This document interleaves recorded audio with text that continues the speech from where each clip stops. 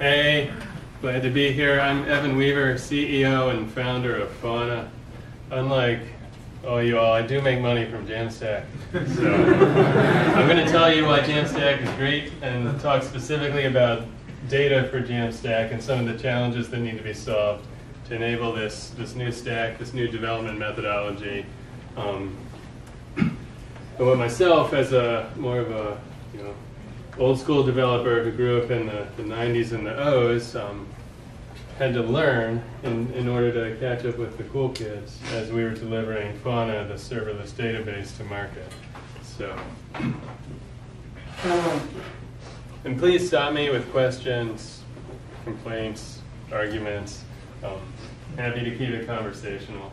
I'm going to briefly cover, what JAMStack is and how it impacts the data layer, GraphQL, how that interfaces with JAMStack, and the stacks you may already be using, like the mean stack and full stack applications. And then FaunaDB specifically, and why FaunaDB is the database built for serverless, and why that's so great for JAMStack.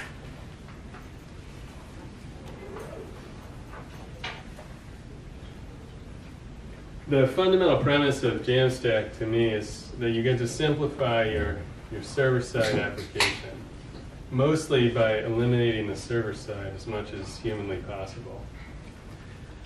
And to represent what's happening in a JAMStack application, we're going to start with this little guy that we call Mr. Request. So our little request has a job to do.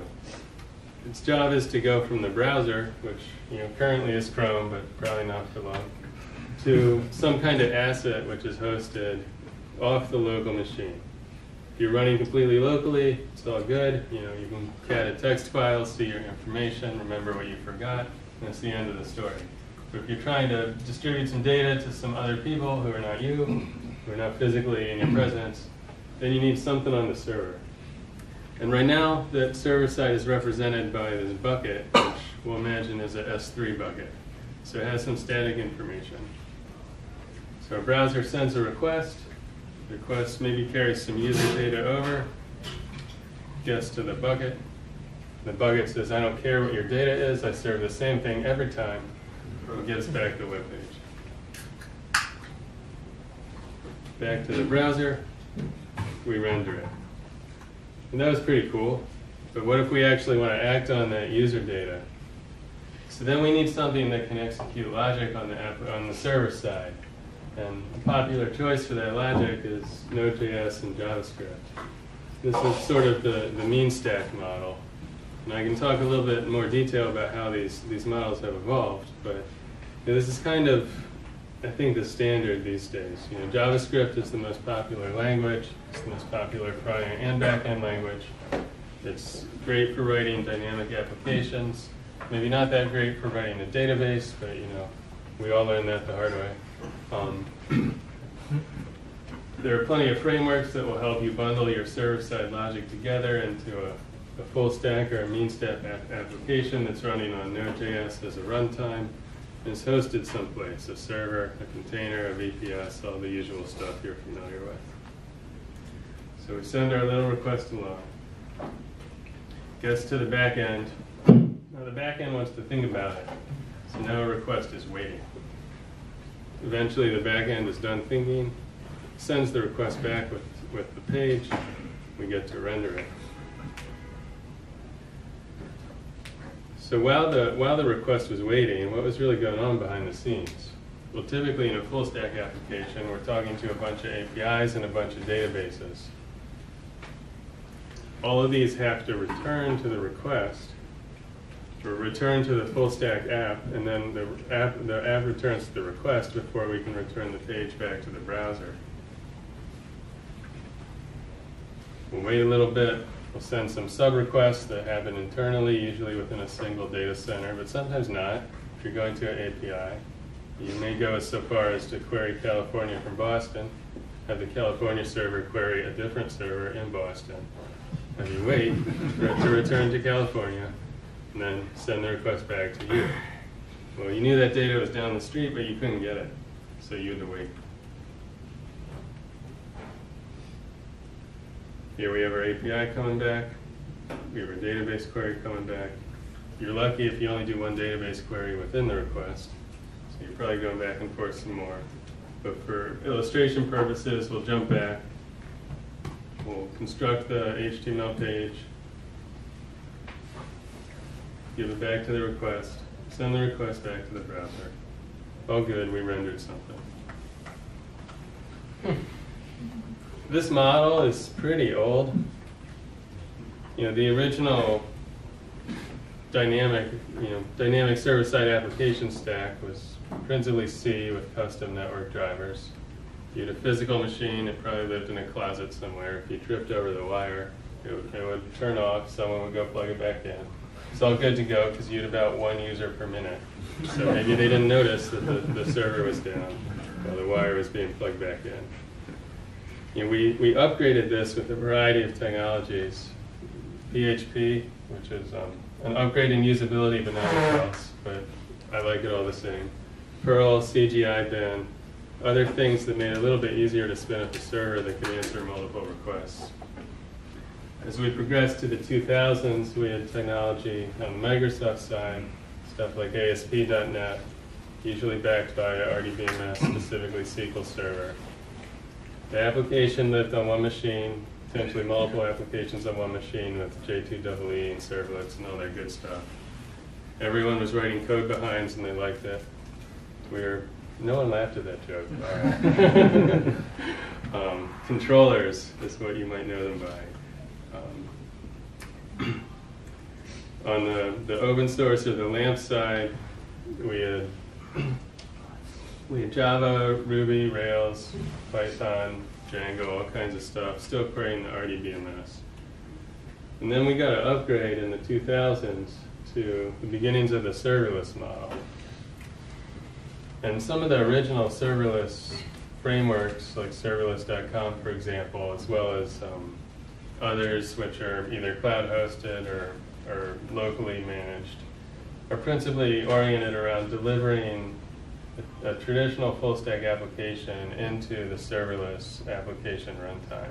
AWS Lambda or Google Cloud Functions, Azure Cloud Functions, something like that.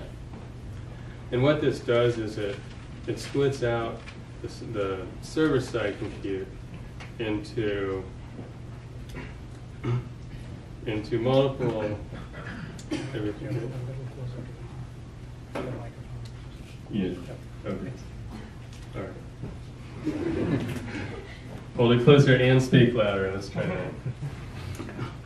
So the principal innovation of serverless in terms of, does the angle make a difference? Better? Worse? Better? All right, I think that's the main issue there. All right. So the principal issue or innovation of serverless in terms of the application itself is that the compute is no longer contained in a single machine metaphor, a VM, a container, a physical machine. Raise the mic. Higher? To speak into it. Here? Yes. Not here. Here. Yes. All right. So the principal innovation of serverless as far as the compute tier goes is you're no longer beholden to the physical machine metaphor. Maybe you are for your development in terms of, you're shipping a container or something that has one function in it and still has a POSIX interface. But you're not beholden to it in terms of the physical resources. The concurrency problem, which plagued us in the full stack and mean stack days, is solved. And that's been an improvement in the life of our request. Because we can send one request to one Lambda, or one compute server-side function, and get back an answer immediately. And concurrently to that, we can send another request to another Lambda and get back a different answer for some other part of the page. And that means these things can happen in parallel, which they could happen sort of parallel in the full stack era, but they can now happen completely parallel from the perspective of the client, in this case the browser, but it could also be a mobile app or something else. And the typical job of the Lambda in this scenario is to authenticate the request, because these backend services usually do not have authentication or identity built in, so they can't be directly exposed to the internet. And to perform some business logic that may be easier to calculate server-side than client-side.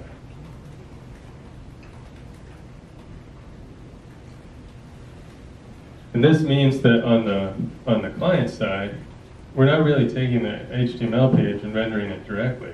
We're using JavaScript, which executes some logic server-side, which you're intimately familiar with, to compose these responses into the final result, which is then rendered by the browser or the mobile app to the user. That's where the JAMStack comes in, because instead of hitting the back end to get your business logic all composed at once and then returning it to the browser, either as a JSON object to be rendered if you're in a mean stack world, or as the fully computed page to be rendered only by the browser without logic if you're in the full stack world. We now have logic occurring on the client side to compose the individual objects into the final result, which is then rendered by the browser. So that JavaScript, which is executed in the client, is principally served statically. We drive a static bundle into the browser. It can update the URI and do other things to make it act just like a dynamic web page. But it's actually querying the backend interfaces over APIs. And to me, the reason we call it APIs and not just requests or databases or something like that is mostly because these have to be public. And an API kind of implies that the data is publicly available, or at least the endpoint is publicly accessible. Authentication happens out of band from, for example, the network, which is principally how we secured the back end in the full stack days. If you were executing logic on the server side, you had access to everything more or less. Now, there's still some issues in this model. One issue is that setting up Lambda is actually kind of painful. There's a lot of operational overhead you have to go through to secure it, to make sure it's exposed, especially exposed in multiple regions, to integrate it into your application development lifecycle. One of the innovations recently in one of our partners is Netlify, which you may have used, especially for static site deployment. And Netlify's job is principally to ease the delivery of the static assets to the browser. So you can use a Git-based workflow to deploy your app, your JAMStack app, to Netlify. You can also configure Lambdas in Netlify, which are backed by AWS Lambda behind the scenes. And that will make it easier for you to spin up your end-to-end app in a context which assumes those Lambdas are publicly available, that the application is principally delivering a bundle to the browser, which then executes logic directly, and otherwise fits the JAMStack model. We like this model because it lets the request do its job faster, specifically do it with lower latency. By pushing the concurrency to the browser or the embedded client, we get to have the best case scenario in terms of the responsiveness of the back end instead of the worst case, because we're not sitting around waiting for each individual sub-request to come back before we can decide to present something from the user. JAMStack also solves a problem, especially in the compute side, problem of scaling. The concurrency is not only an improvement for latency, but it's an improvement for the scalability of the back end. As more logic is pushed to the client. So if you have more clients running, you have more compute resources available. Scalably, by definition, able to process their own work, and also to issue more concurrent requests with less bottlenecking to the back end. And especially in a Lambda context, if you can scale your serverless layer, if you can scale your compute layer serverlessly, then you don't have to worry about the resources which are available for the compute tier. You're not bound by a single physical machine. You don't have to orchestrate anything, even for auto-scaling, to try to guess at the concurrency of your back end or your predicted load, because every request is provisioning transiently its own compute engine, executing the request on the back end in the Lambda context. If you set up Lambdas in a global context, it executes it globally from the Lambda which is nearest to you and returns that result to the user.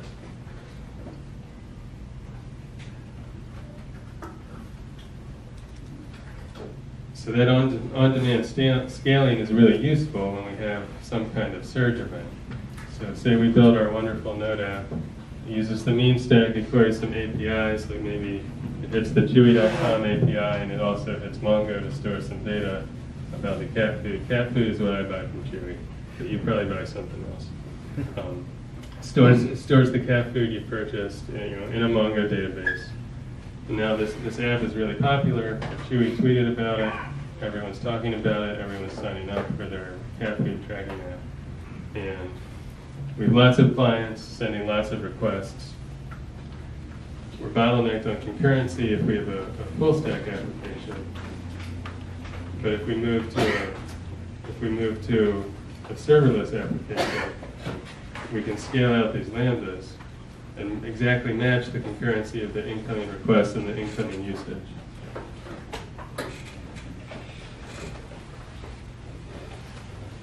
And that kind of sums up JAMStack up until this point. The next frontier for JAMStack specifically is data.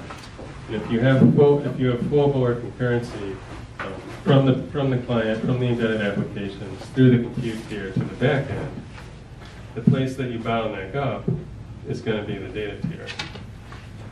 And we're going to take a brief detour to talk about GraphQL and how people typically query the data tier in a JAMStack context. But let me take a pause for questions before that. Can you hear? How about question number one? Better? Worse? Probably not worse. Maybe better. What was that?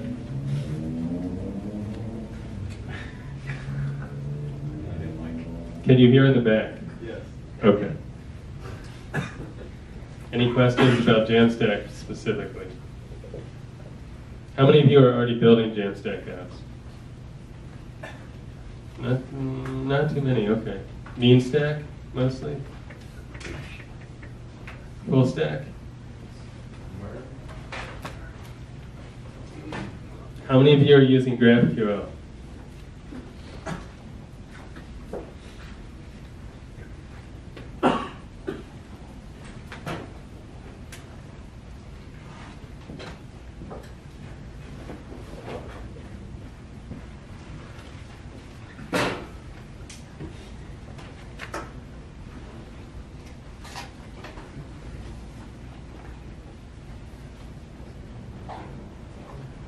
One thing you may have noticed about JAMStack is that if you're pushing everything over to APIs, you have to have some kind of definition for what those APIs are.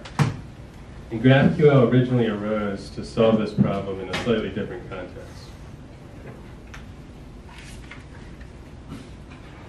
GraphQL was initially spec'd by Facebook to essentially create a common intermediate specification language for data that embedded applications, specifically the website, Facebook mobile app, Facebook Messenger, and that kind of thing, needed to get from their backend.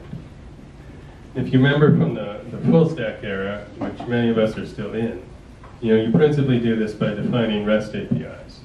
Those APIs essentially return one style of response for one particular part of data from one specific backend application or container.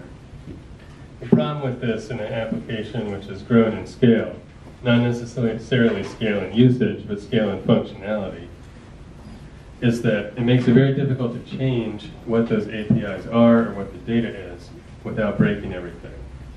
If your mobile developers, for example, want to add another feature, they have to somehow get another REST API added to expose that specific data in a format they can consume.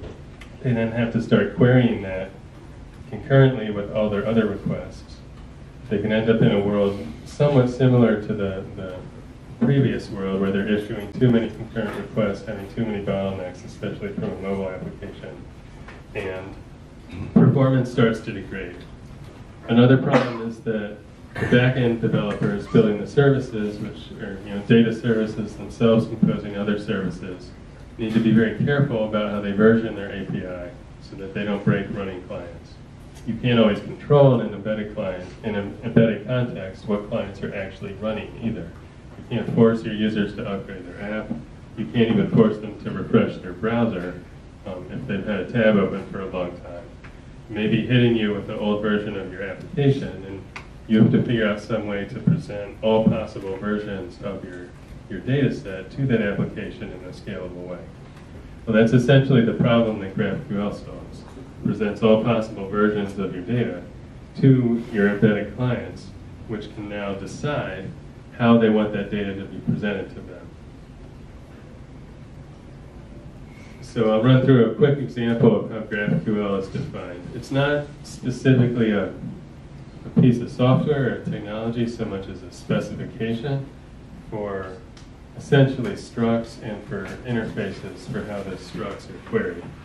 So if you go back to our 1995 model with C, you had all kinds of structs in your application which you were executing, in Apache if you were lucky. Now you have them specified in a specific language, which is exposed over JSON for consumption by the embedded clients and browser clients. So in this example, we're going to set up two structs or two object types, cars and users. We're going to set up a relation between the cars and users. And all this is a specification that can be consumed by backend and front-end software. It sets the contract between what the back end is willing to serve and what the front end knows how to query. So we'll set up a user type.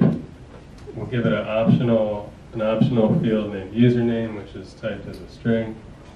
We'll give it a mandatory relation to the car type, which we'll define next. I guess you can have no name but still own a car, which is fine. The relationship is what we care about. So. Anonymous car ownership is valid in this particular GraphQL example. Our car type has a mandatory plate, so you must register it even though you might not be yourself on the grid as far as the government is concerned. It also must have a user relationship. So just to clarify, this API cannot handle Steve Jobs' car. Did he not? He famously never had the license plate in. Yeah, I guess you're right. But he also parked in the handicap space. So is that related to the lack of the plate? Okay, so we're in agreement that whatever Steve Jobs gets out of this API, he deserves it. I think he had a special REST API. It was probably a next step API. All right, please.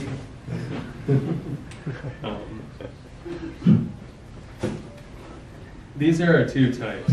You've seen types before. Every language has classes or prototypes in JavaScript's case.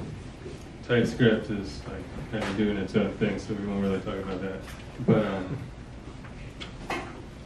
these two types now can be related by a query, which essentially sets up the endpoint or the interface for querying a car by its plate.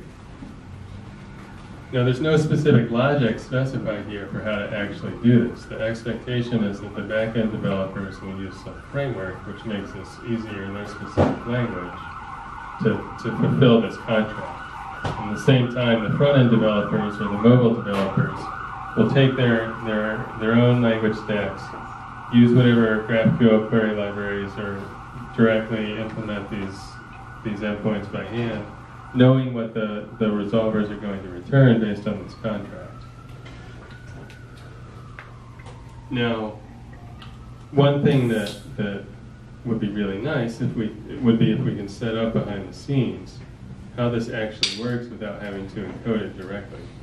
And that specifically is what FaunaDB's GraphQL support does. We'll talk about FaunaDB next. As far as GraphQL goes, FaunaDB offers a native GraphQL interface that lets you upload the specification and will automatically define within the database the resolvers and the types necessary to fulfill it. So you can then hit the database directly from your embedded or browser clients and get back data that fits this contract.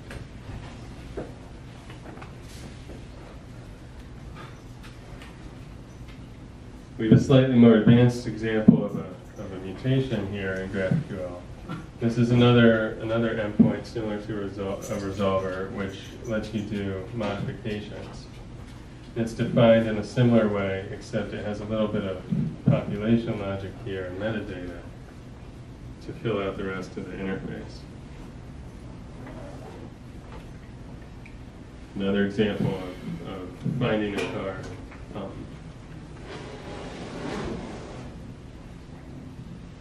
We can talk about that more later if you're interested, but we'll pop ahead. So this particular example kind of shows not I would say the primary power of GraphQL in terms of composing multiple data sets and multiple interfaces into a single uniform one, but at least the standardization and the specification it allows you to create when you're trying to define an interface that you can expose to clients, which you no longer control because you would